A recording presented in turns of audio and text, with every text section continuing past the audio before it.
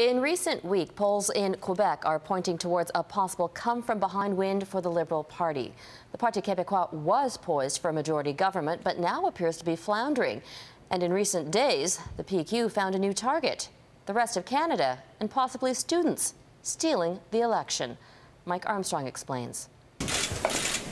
It would be hard for the allegation to be more serious. Three Parti Quebecois candidates Sunday worded it as a question asking, Est-ce que l'élection québécoise will the Quebec election be stolen by people from Ontario, par des gens du reste du Canada? By people from the rest of Canada?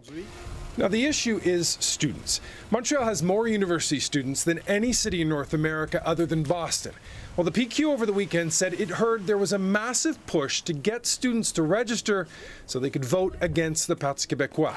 Revision committees in Montreal ridings were overwhelmed, they said, with students from outside Quebec trying to register.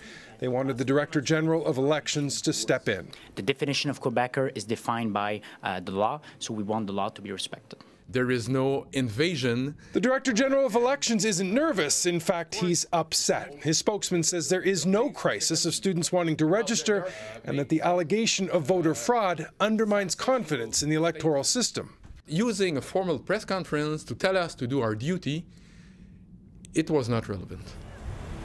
Now, there are ridings where there is an increase in the number of students registering. Many say they've been motivated by anger over the controversial Charter of Values.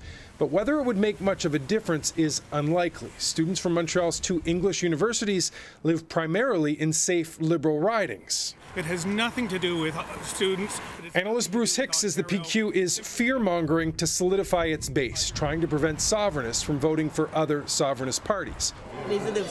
Pauline Marois has moved on. Her campaign today trying to focus on childcare. She now says the party is reassured by the Director General of Elections. But after all the headlines over the weekend, the PQ may have gotten the message it wanted out. Mike Armstrong, Global News, Montreal.